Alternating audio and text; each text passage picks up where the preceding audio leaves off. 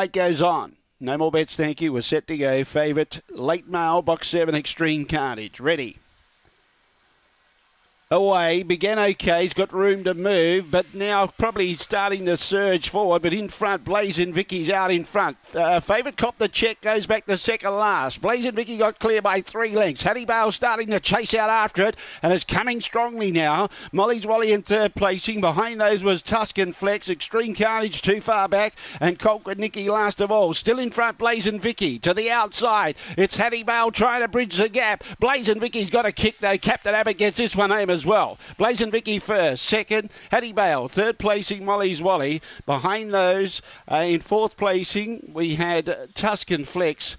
Extreme Carnage didn't really run on after that check, and Colquitt Nicky at the tail end of the field. The late scratching was Cilla Brown. Time around 30 and 20. Around about 30 and 20 of the time.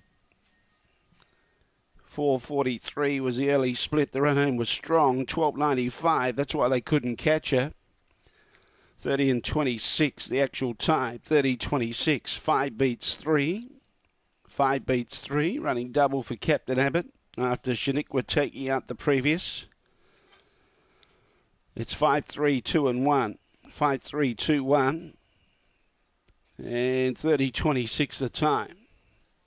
2.5 by a head. 2.5 by a head, our margins.